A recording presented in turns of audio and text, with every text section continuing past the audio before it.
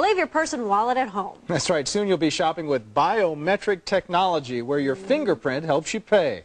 A Central Texas company is behind the high-tech concept. However, with this convenience comes a question about privacy. Several Central Texas grocery and retail stores offer a new way to buy and bag. The Kroger's grocery stores in Bryan and College Station are piloting a project that uses fingerprints that link to your credit, debit card, or checking account. You choose how it's set up.